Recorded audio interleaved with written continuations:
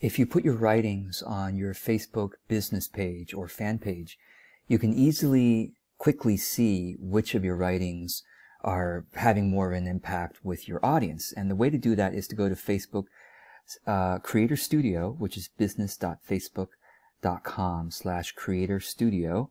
And then when you log in, you can just scroll down, click on Publish on the left-hand side, and click on Text on the left side.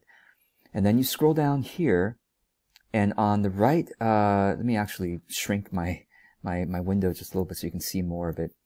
On the right-hand side, if you go to distribution, unfortunately we cannot sort by that, but you can basically quickly see which ones got distributed higher, plus 1.4 times, negative 2.6, negative 1.3, etc., plus 2.1, plus 4.6.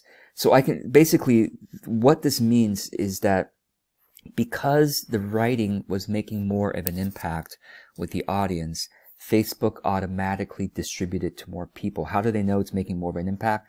Well, it got more reads, meaning people clicked on continue reading. More people clicked on continue reading. More people probably liked it. So for example, with this one, 4.6 times higher. Let me go ahead and show you this here. If you move your mouse over the eye next to each one, it says, 9.4 times more comments, 7.9 times more reactions, and more shares, etc.